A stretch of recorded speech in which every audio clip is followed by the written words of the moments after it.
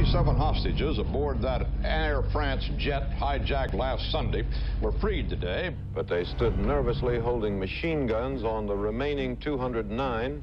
We got an ultimatum that on Thursday they are going to be assassinated, all of them.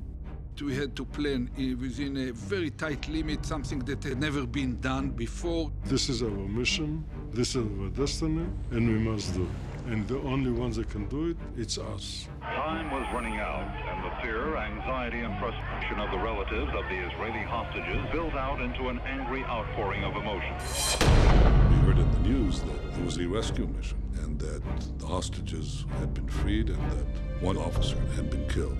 I said, why did they say one officer? Yoni was a remarkable child. He was a person who didn't mind taking risks. His letters were always illuminating. He wrote because it was an expression of his soul. I love you very much.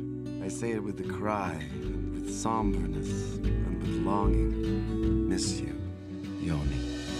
Beloved, I believe with all my heart that it's extremely important that I be in the army now.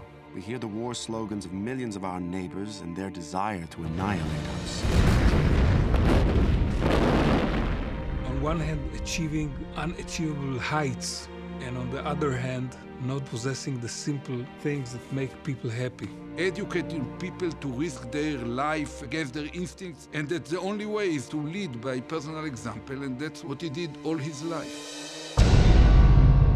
Yoni and the officer who's sitting behind them are shooting at the guards. All of a sudden, from quiet, we go into full combat mode. Surprise is over. Yoni shouts, move, move, move, move, don't stop. He was moving ahead, making all of us follow him.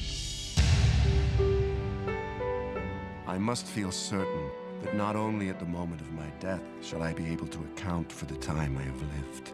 I ought to be ready at every moment of my life to confront myself and say, this is what I've done.